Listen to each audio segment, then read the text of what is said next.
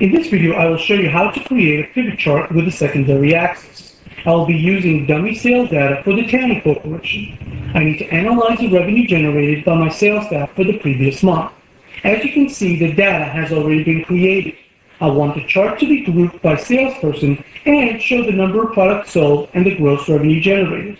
Well, let's get started. With the data selected, what I would like to do is I want to go up to the menu bar and we're going to press data. Then we're going to select the pivot table and the pivot chart report. Now, we're not going to select the pivot chart report because we need to make a modification to the pivot table. Let's click finish, and that's going to bring us to the pivot table layout. Here, our data row is going to be our salesperson field. The data item is going to be consisted of our sales and product. The pivot table has combined the gross sales and the product under the data column. For us to achieve the secondary axis in our pivot chart, we need to separate the two.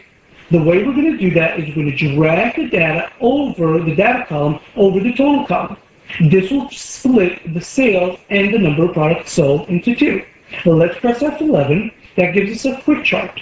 We're going to close our field list as we don't need that. We're going to change our chart type by going to the menu bar, selecting chart, then chart type.